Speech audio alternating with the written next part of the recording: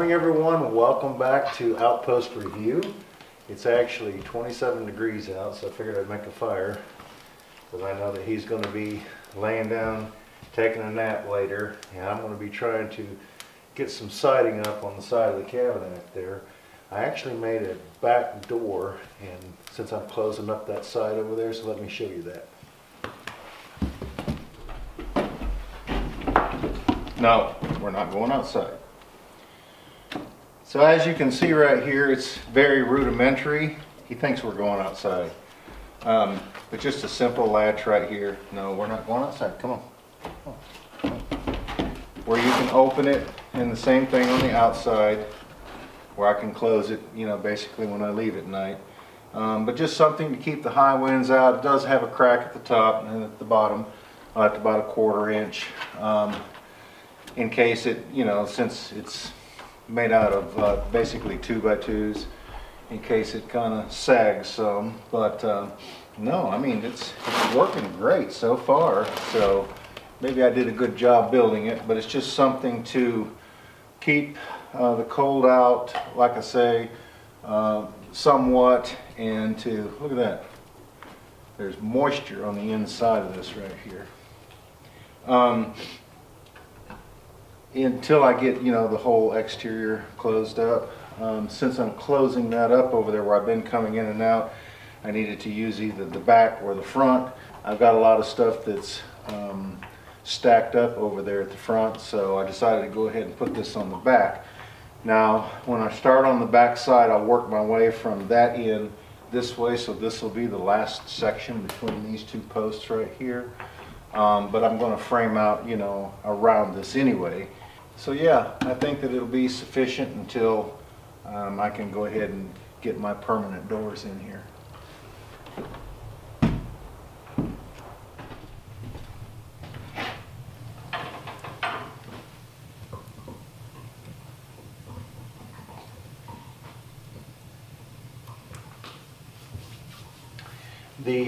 I've got some pretty good news, for me anyway.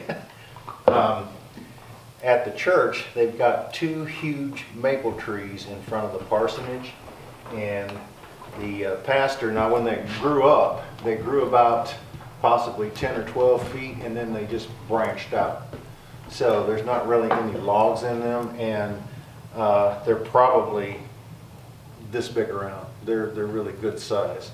So I'll have to take the chainsaw and go around it, but all of the limbs and the trunk, once I can get it sawed up, should bust up into a lot of wood. So I've got some help that's going to come and help me get that down. So I may video some of that, cutting the tree down, because some of the limbs are kind of leaning towards the parsonage. So what I think I'm going to do is cut those limbs off on the front side the best I can, and then use the ones that are on the back side to help that weight to pull them over so that they don't hit the house. But there's 2 of them, and they're huge, and that will probably make all of the wood, if not most of the wood, that I will need for this coming winter. So I'm excited about that because, you know, maple is a hardwood. And anyway, so that's pretty exciting. Then I've got a lot of dead wood down there in that pasture that I'm going to be cutting up. But I also have some exciting news. We have a subscriber that's been so nice and generous as to the young lad that's been coming up here helping me, Patrick.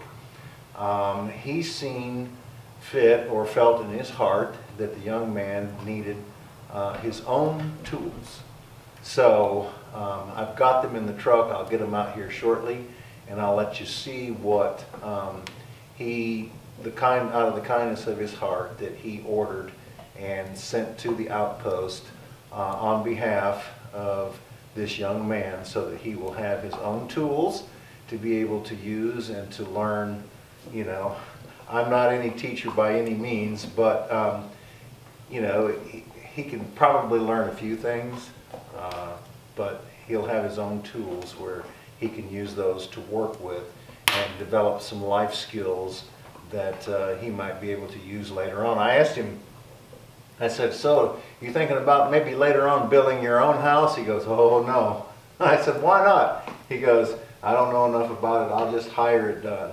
And I said, well, you learn enough out here, possibly, you know, if you had your own property, that you could build your own. Of course, there's a lot of undeveloped areas that have no restrictions or guidelines in the mountains around here.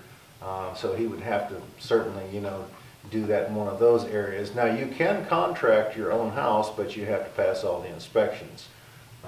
Because the one that I did before, I did borrow the money and I contracted it myself, drew up all the plans and everything. But so yeah, maybe he can learn a few skills and develop, you know, the proper ways of using the tools that he was sent. So.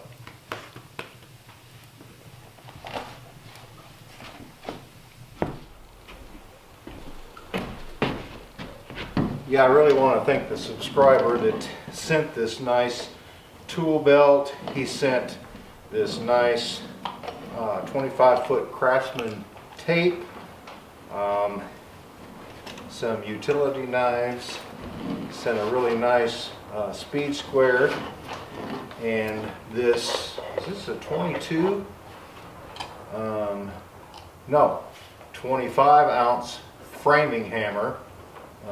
I hope he's big enough to use that. I'm just teasing. That carries a lot of driving power behind it. And then this nice leather, very nice leather tool pouch.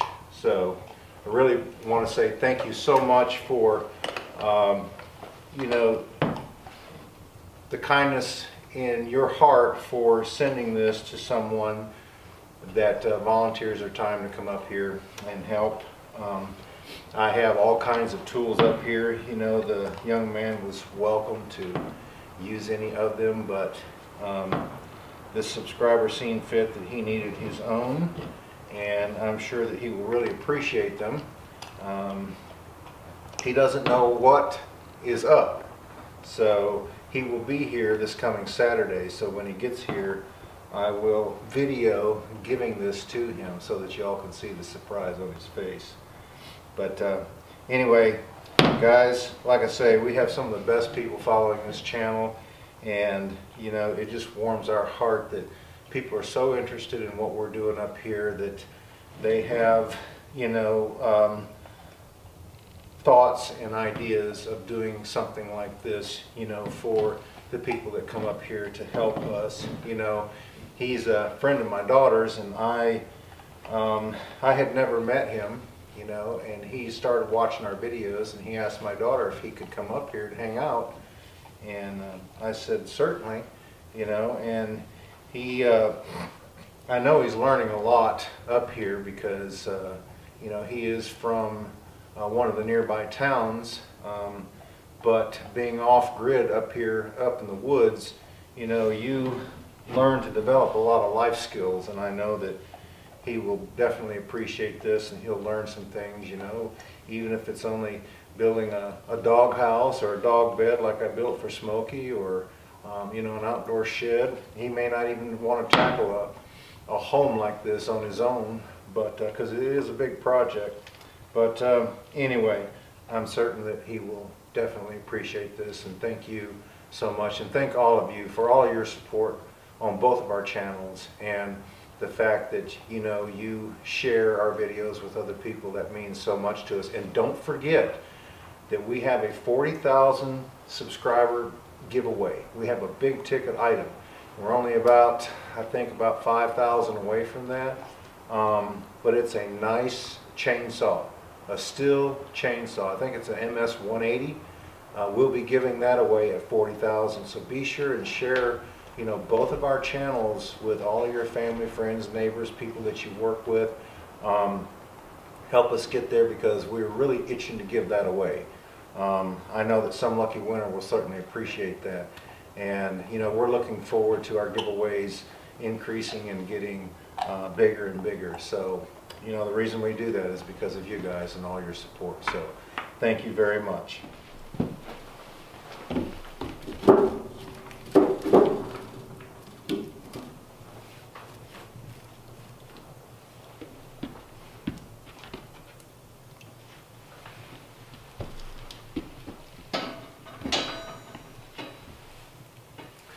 You know, getting those gifts like that is kind of like Christmas all over again up here at the Outpost.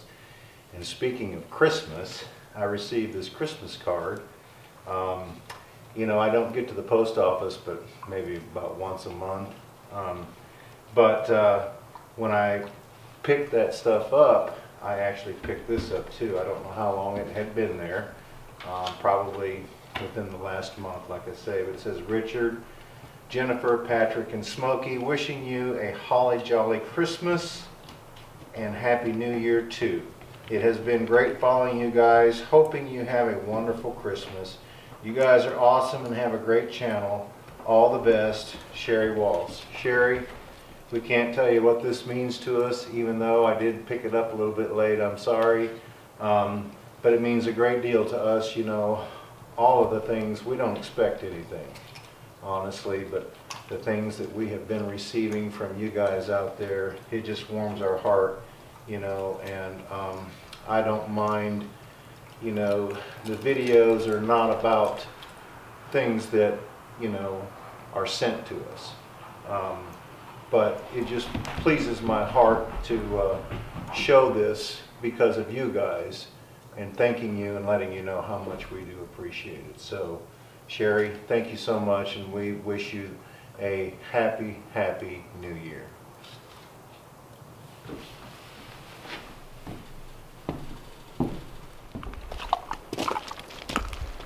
Well, as you see, I have almost half of it done. I lack 2 battens. I got that far and quit that day.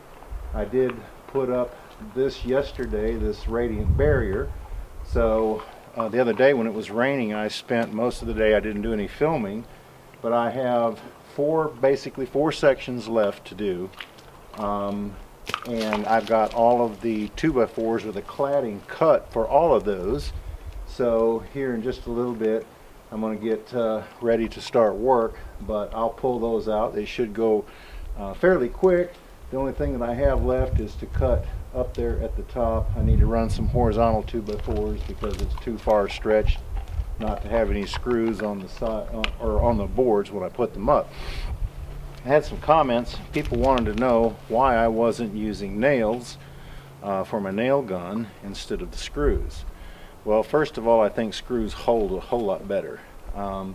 And my desire was for, if I did have any shrinkage and any drying, you know, when summer gets here, that I didn't want the nails to basically work loose. So I decided to go ahead and do it with screws.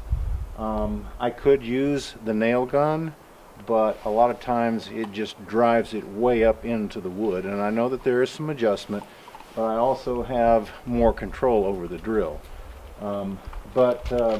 It's been going along really good. The screws seem to be holding really tight, so he's found him like a cap to play with off of one of the propane tanks. So anyway, but yeah, I decided to go ahead and use the screws. There's not really a big difference in the price, I don't think.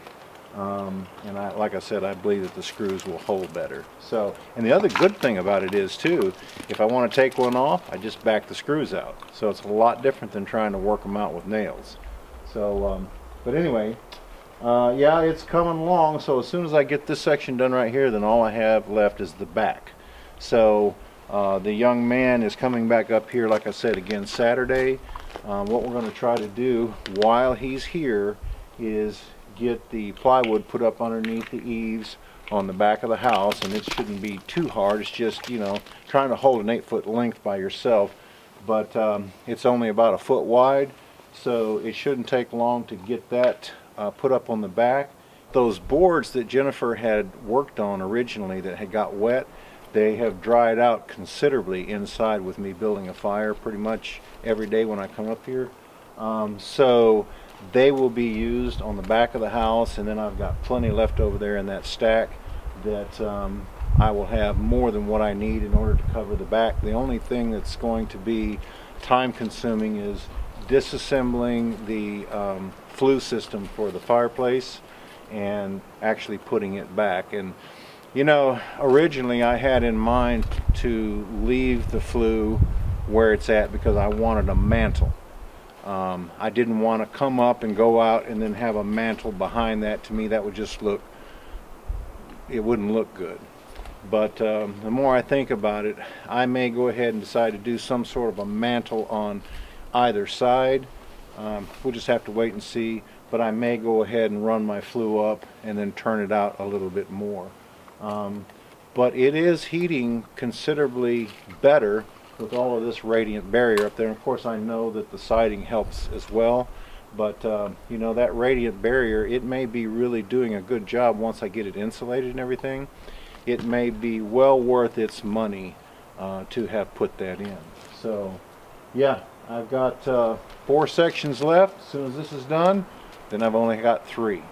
So I thought I would bring you out here and show you that, because it feels like I'm making progress, although it seems like it's dragging out, because when you put all the boards on, you get it covered, then you got to go back and put all the battens on, so it's kind of like doing it twice. But I'm really liking the outcome of the board and batten, and I think it's really going to look good. Now you have to remember too, wherever there's a post, I'm going to go ahead and take the batten back off, because it's going to take me a little while to take the slab wood, peel the bark off of it, burn it, and get it put up.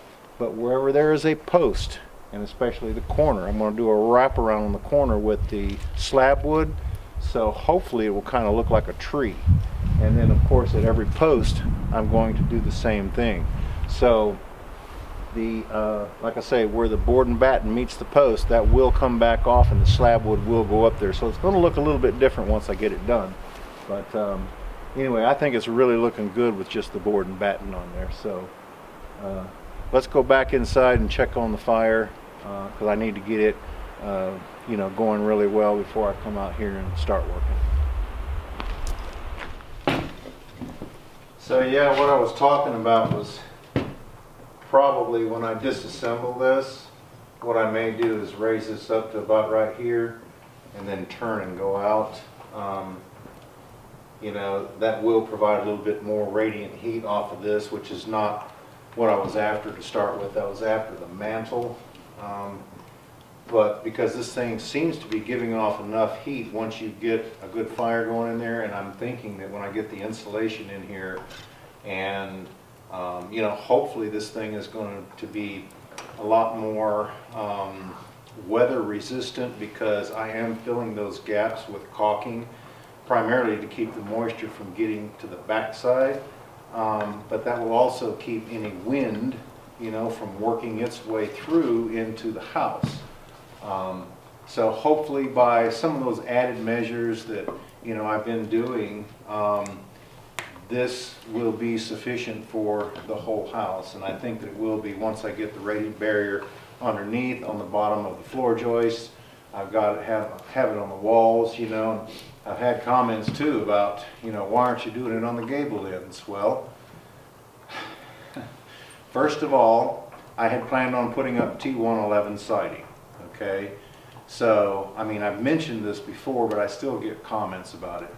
And then I decided not to. But what I did was I pushed the 2x4s up there all the way to the edge of the wall, so that I could put the T111 siding on, because I was only going to originally take the 1x10s up that far.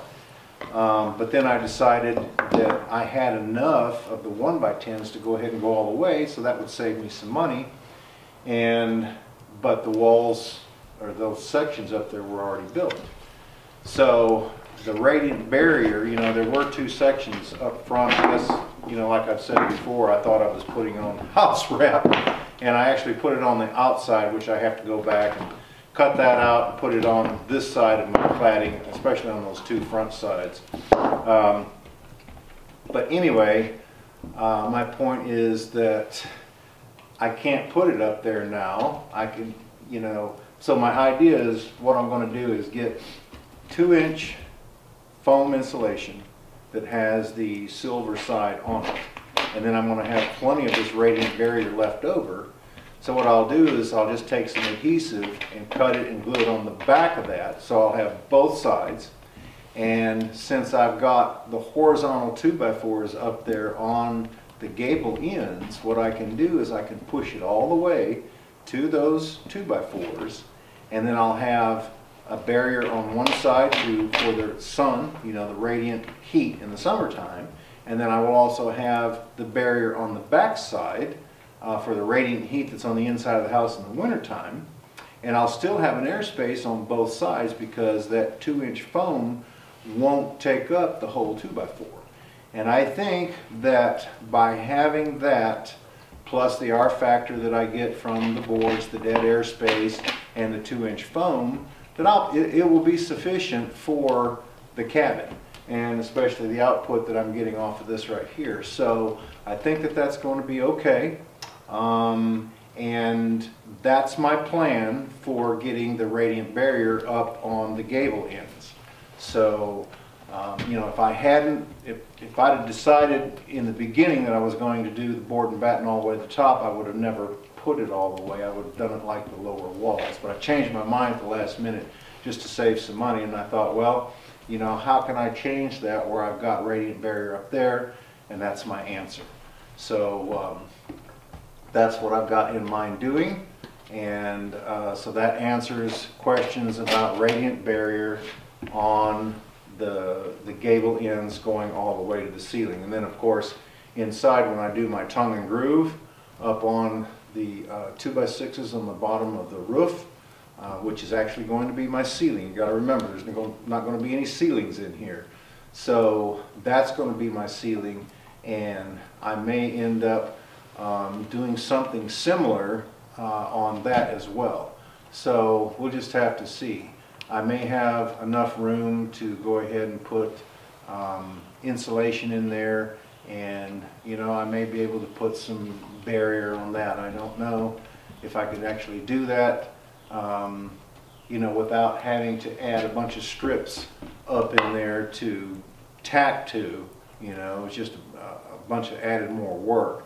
I may be able to work out something in that manner to be able to insulate the roof. Now, the other home that I built, I actually used 2-inch foam that had OSB glued to the back side of it. But at that time, you know, there was no mention of any kind of radiant barrier, which was back in 1995. So, you know, I may look at kind of like what I'm doing on the gable ends, about getting some foam and just doing the same thing and putting a barrier on both sides of that. So we'll just have to see. But anyway, I'm going to go ahead and cut this video off here. I appreciate you guys tuning in. I know today's a little bit different, but I need to get busy and see if I can't close that up over there before I open up another section, because when I get that done, I've only got 3 left to go. So I'm excited about that, to get to move on to the raised beds, because it won't be long. Let's see, what is it? Getting towards the end of February. We're only about 6 weeks away from planting, and I'm excited about getting those raised beds put together so that I can get on with planting season. And then I'm going to start busting some holes to start that chicken house up there. And I may come down here on rainy days, because by getting this off, I can actually, the filming is turning out a lot better without this background of this difference in the light that the camera, you know, is picking up.